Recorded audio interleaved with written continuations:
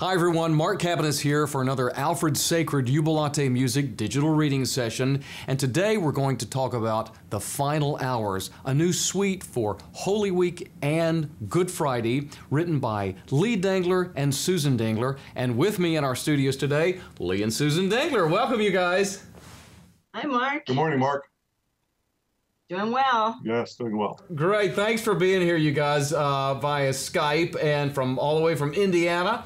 And listen, really excited about The Final Hours. And, you know, we listen to these things when we're creating them and producing them and publishing them over and over and over to make sure everything's correct. And I must say, when I've listened to this several times, you know, after we were in the studio recording and everything, it always moves me. And I told you this on the phone, Lee. I said, it just really, it's such a beautiful work. And I'm so excited about it. So talk about how this came about. How did the premise come about, The Final Hours, and tell us about that. Mm-hmm. Well, we knew from the beginning that we wanted to write something, about 18 minutes or in length, approximately for Good Friday, or that could be used throughout Holy Week if desired. And we talked about a number of different approaches because this story has been told many times and we wanted to come up with some fresh idea. And so the idea of looking at the times of the day that occurred on Good Friday, because the Bible talks about 9 o'clock when Jesus was crucified, about noon when the sun stopped shining, and at 3 o'clock when Jesus died. And so thinking about we came up with the title, The Final Hours. It's very compelling, it really is. And you know, you use chimes very creatively, talking about the different hours of the day and how that works. Susan, tell us about how the chimes are incorporated into the work. Well, actually, the first time we hear the chimes is the very beginning of the work. The work starts with the 9 chimes for the 9 o'clock in the morning hour that sets the tone for Jesus being hung on the cross. The next time we hear the chimes after the first anthem, after the first set of narration, is at noon. And of course, we hear 12 chimes, and those chimes are different because they're incorporated into the second anthem, which is called The Darkest Hours, because of course that's when all of a sudden darkness just covers the entire earth and creates a very poignant moment. And then the third time we hear the chimes, of course we hear 3 chimes because it's 3 o'clock in the afternoon when Jesus finally dies and says it is finished. And those 3 chimes are incorporated into the narration as that happens. And then the final, at the end of the final anthem, we hear the chimes come back in again to suggest again the passing of time of those momentous 6 hours as our Savior was crucified. It's very compelling and very effective the way you guys wove that into the context of the narration and the anthems, and so very beautifully done and very creative. And the chimes can be played by actual chimes or handbells or something like that, so it's easily attainable and easily executed in that sense. So without any more talking, let's now listen to some excerpts from this very compelling work by Lee and Susan Dangler, The Final Hours.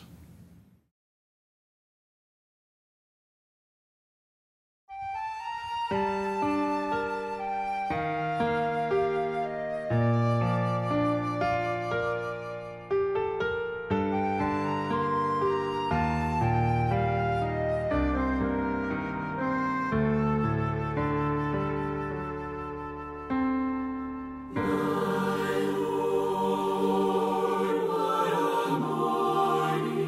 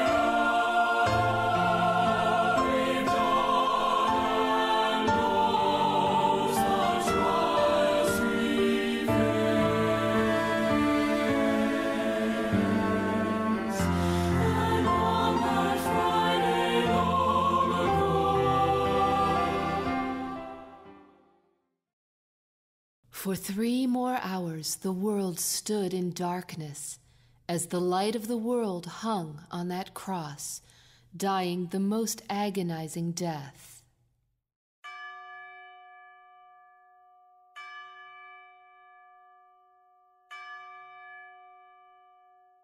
At 3 o'clock, Jesus cried out to his Father in a loud voice, saying, "My God, why have you forsaken me?" He knew that the end was drawing near, and he spoke again, saying, "I thirst." Then he bowed his head and said, "It is finished. Father, into your hands I commend my spirit." And then our Savior died. Immediately the earth began to quake violently, as rocks were shaken from their very foundations. The massive curtain in the temple was torn from top to bottom. When the centurion who had been guarding Jesus saw all that had taken place, he spoke the words that have continued to ring throughout the ages since that Friday afternoon so long ago. Surely this man was the Son of God.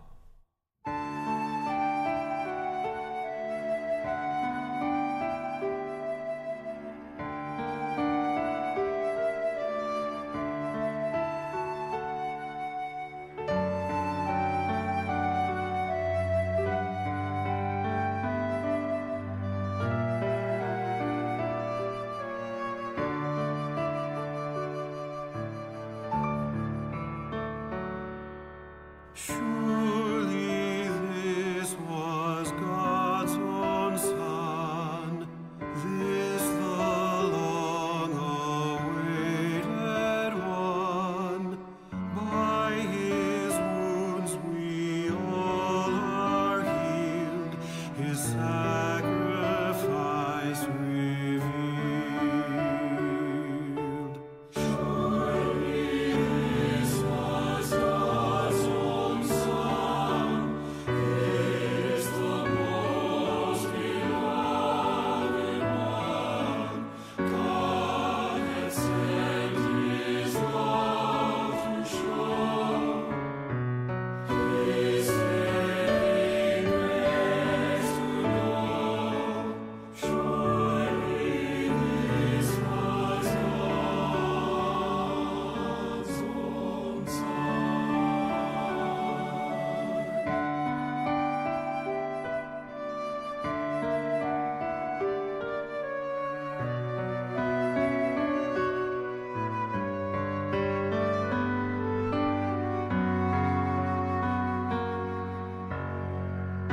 The final hour had come.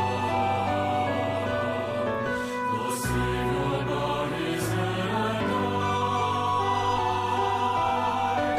When all had witnessed what he'd done, they could not deny.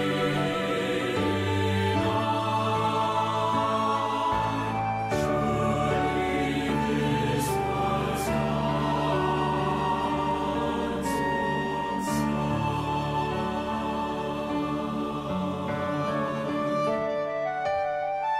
Now we who live by faith. And those were excerpts from The Final Hours, a suite for Holy Week or Good Friday. Beautifully done, Lee and Susan. So wonderful and moving. And talk about the flexible nature of this work, how it can be done separately or together. Yes, it was conceived as a single piece of music that can be done together as one piece, about 18 minutes long, as I said. On Good Friday, specifically, it works perfectly for that kind of service. Certainly within the context of a full service, very easily. Yes, Yes, exactly. sure. But each of the anthems can be done separately. If you have multiple services throughout Holy Week, they would easily fit into one of those services. Or they can be done throughout the year if there's an appropriate time for this kind of theme. Absolutely, absolutely. And Susan, talk about the optional incidental instruments that they heard. Well, the two instruments that are used are flute and cello, and I especially like the way Lee created the flute part for the first piece. The first piece is, as you heard, "The Sun Rose in the Sky," and talks about the birds, and so the flute echoes that sound of the birds. The second piece, which is "The Darkest Hours" and is obviously more mournful, uses cello in just such a beautiful way, such a dramatic way. And then finally, in the third piece, "Surely This Was God's Own Son," we hear both instruments again together. Absolutely. So it's so organic the way all of those things happen. So again, you have created a beautiful work for that time of year, Lee and Susan, and we really look forward to it getting out there and impacting churches and congregations. And so again, thank you so much for your time today and for this beautiful work, The Final Hours, and any final words you want to say about the work itself. Well, we were inspired by this piece. It was very moving for us to write it. And our wish and our prayer is that it will be equally as inspiring and moving to churches around the country who do it. Absolutely, indeed. Lee and Susan, thank you so much for your time today to discuss The Final Hours, and thank you for tuning in to another Alfred Sacred Jubilate Music digital reading session.